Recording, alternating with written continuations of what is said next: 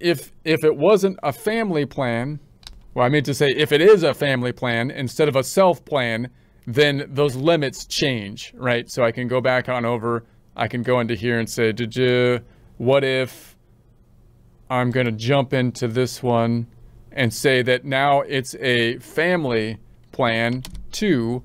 If I'm not going to change the marital status and whatnot right now, but just to give a general idea, if I jump on over, now it's at the $6,750. If I look at my form for the calculation, here we have the $6,750, and they put in $1,000. We have the total coverage of the $7,750 that we could deduct, but the employer already took $1,000 of it reflected in W-2 income, reducing it by $1,000 in box 1, which means that we can still contribute the $6,750. So if your employer, if it's going through your employer and they don't max it out, but they're putting money into it based on withholdings of your paycheck, then this is another area where you might be able to do last minute tax planning, which, like the IRA, is only going to be something that's beneficial if they have the money to put money into this tax planning. And this is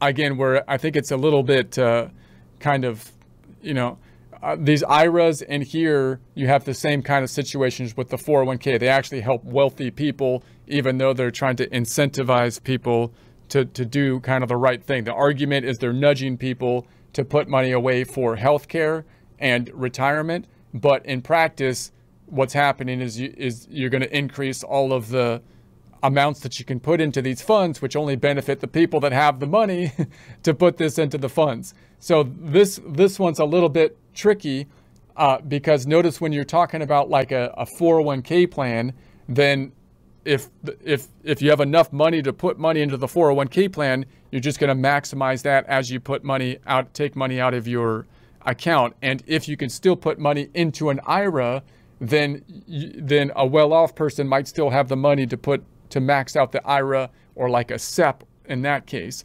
When you're talking about a high deductible health insurance, it's kind of a weird thing, because usually you would think that if you were a well-off individual, then you might not have the high deductible health plan, and therefore you don't have, and so you might be so that's why this one's a little bit tricky, right? Because you might have the cash flow to put the money in or do the last minute cash planning, but you're probably maybe working with people that don't have the cash flow and therefore have to kind of manage it, through the year, because at the year end, you can imagine situations where you have the cash flow that you could put into this if you had the money, and you could put money into possibly an IRA if you had the money to help you out with your taxes.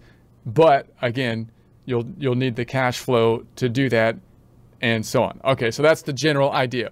So the general idea with these plans, if you qualify for the plan, you have the high deductible health insurance plan and so on, then the question is it something that can be set up through your work, possibly making it easier to take the deductions by having them withheld from your paycheck, it being easier to calculate because the employer will take care of the tax consequences, in essence, by reducing the income in box 1 of the W-2, which makes it at least easier to report on that side. However, if the employer doesn't do that, or they don't maximize their contribution, then you might be able to set up your own health savings account, which you would think would be, fairly easy to do by going to your financial institution like a bank and then setting it up that way. If you qualify for it, when you put the money in, you get the tax benefit either by reducing line 1 on the W-2, or if it's not done through the employer, by the adjustment to income, which kind of has the same impact on the adjusted gross income, is the general idea. And that is that. And then when the account grows, then hopefully that'll be a tax-free thing as it earns interest. And if it wasn't under the umbrella of a savings account, you'd have to pay taxes as it grows. And then when you take the money out, hopefully you spend it on items that are qualified, in which case you might not have to include it in income, but that's where you have to be very careful to make sure that you're spending it on the proper things. Otherwise, it might be something you have to include in income, which also could be subject to then the tax and the penalties and so on. And we looked at that a little bit when we looked at the income side of things, and that's on the Schedule 1, and I think it's under other income from Form 8889. So you could see the calculation on Form 8889, where you have the health savings account. Part 1 is the HSA contributions. So we're talking about the deductible side. Part 2, HSA distributions. If you file in a joint, both returns, you and your spouse each have separate HSAs. Complete a separate Part 2 for each spouse.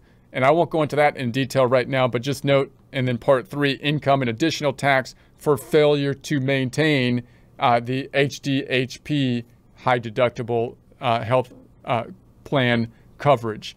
So I won't go into the details on the two individuals, but this is another area where, remember, when two people are separate, they're two separate entities, but then they come together in marriage, and heart and soul becomes one, as well as the taxable entity is now one.